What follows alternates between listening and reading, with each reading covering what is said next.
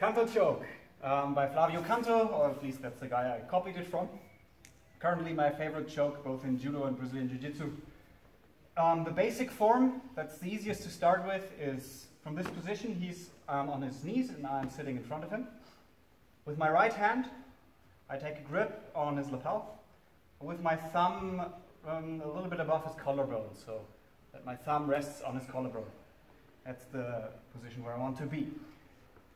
My left leg crosses over against the inside of his knee. I push that out and I pull him forward. My left hand goes somewhere where I have control over him. The best thing that I like to do is take an underhook and grab the back of his shoulder, but basically everything works where you can get a good grip. I prefer this. So I push his knee away and I pull him forward. That destabilizes him, and then I can bring my right leg over his head.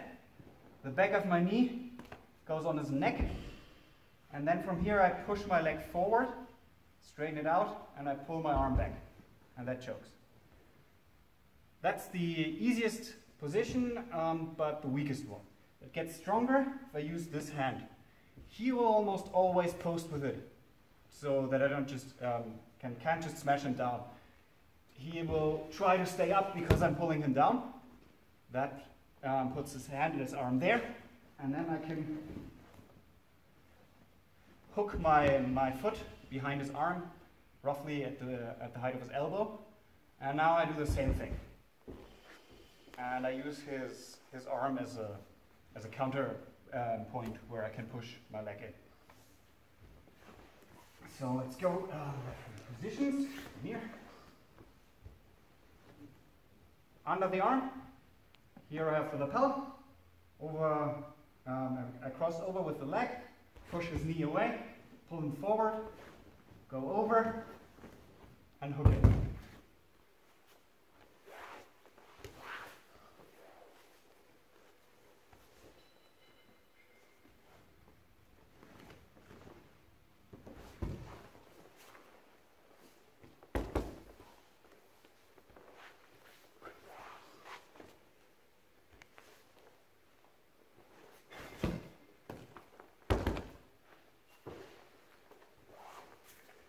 There's a third option, what you can do with your leg.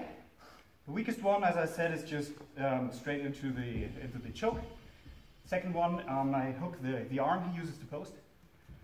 There's a third option that I can do. Sometimes when I pull him forward, some people don't post with that hand.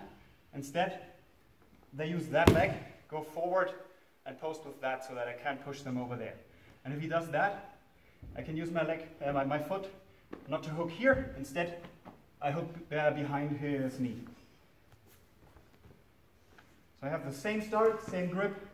I push him out, pull him forward, and I follow him here with my foot.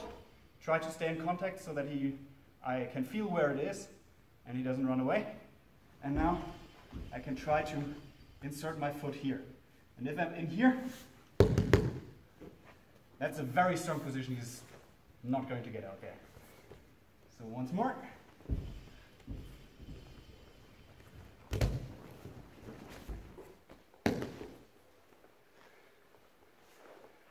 And that's the basic form for Canto choke.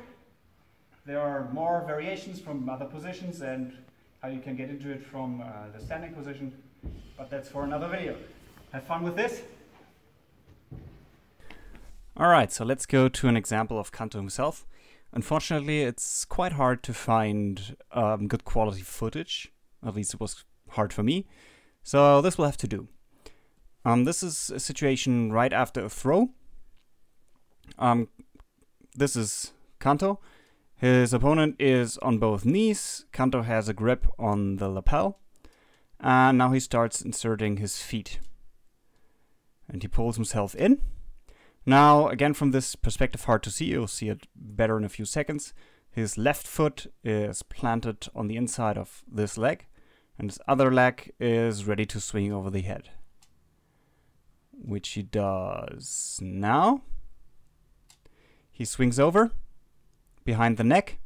lifts up his hip to get in as far as possible. And here you can see this is his left foot, which is on the inside of the leg of his opponent here. Now he turns in, brings the leg down, puts pressure on it, on his neck. His opponent steps out with his leg and tries to post on that leg. And Canto uses that to hook into the back of the knee up here. Now he's hooked in. And he just starts to push down and he straightens his leg. You can see that because of that it lifts his opponent's leg up. Now he just uses the leg and his right arm to choke, and his left arm and his left leg just move around and try to keep control of his opponent's upper body. And they essentially move wherever he feels necessary to control. So you can play around with that and see where you need to go to keep your partner under control. So now he feels that his opponent might jump over, so he goes over there, then goes back into the leg, straightens him out. And yeah, his opponent is quite resilient against the choke, but sooner or later it's going. Now he's looking at the referee because he was unconscious. So once more, he starts off on the side, inserts his legs, takes a grip at the lapel. Now the leg goes over.